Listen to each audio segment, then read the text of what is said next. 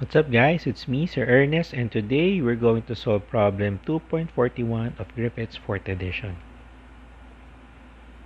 The problem reads, two large metal plates, each of area A, are held a small distance d apart. Suppose that we put a charge Q on each plate. What is now the electrostatic pressure on the plates?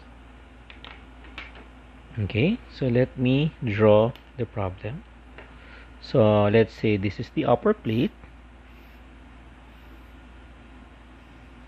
Okay, and this is the lower plate. Both have the same area, A. Okay, so this has area equal to A, and the distance between the plates is D. Okay, and we put a charge Q on both plates.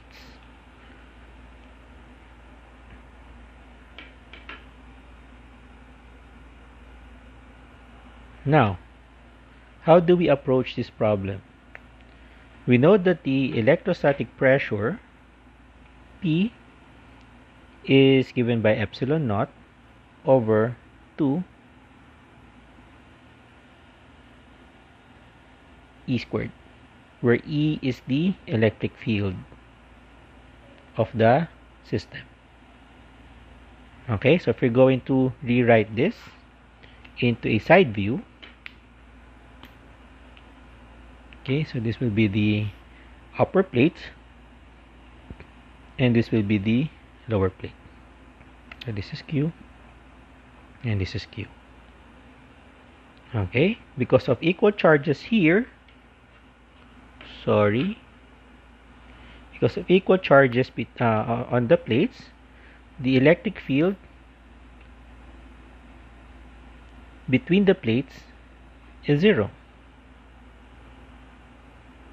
Okay, you can calculate that using Gauss law. So that means the electric field that we're going to calculate will be outside of the plates, above and below. So because this is a positive charge, the electric field above and below would be like this. Okay,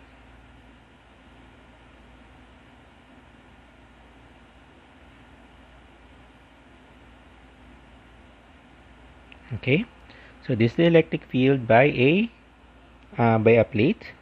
So we already know that for a plate like this, using a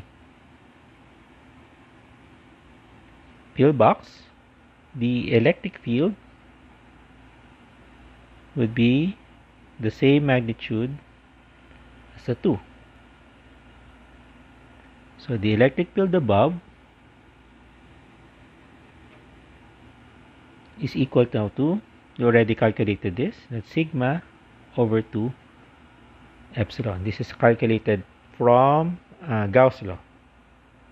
The same goes here. The electric field below would be sigma over 2 epsilon.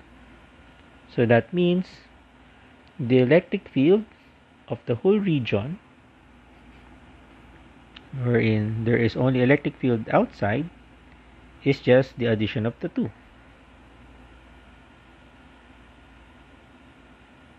Which is sigma over epsilon naught. And sigma here are the same, and this is equal to the charge divided by the area over epsilon naught. So therefore, the pressure, electrostatic pressure, will now be equal to P will now be equal to epsilon naught over 2 times the square of the electric field, which is Q over epsilon naught A squared. Or this is now equal to Q squared over 2 epsilon naught A squared. Very simple, right? So this is now the electrostatic pressure on the plates as set up by this problem of two large metal plates. Okay, so that's it. That's a very short solution to problem 2.41. I hope you learned something about electrostatic pressure here, and see you guys in the next video. Bye bye.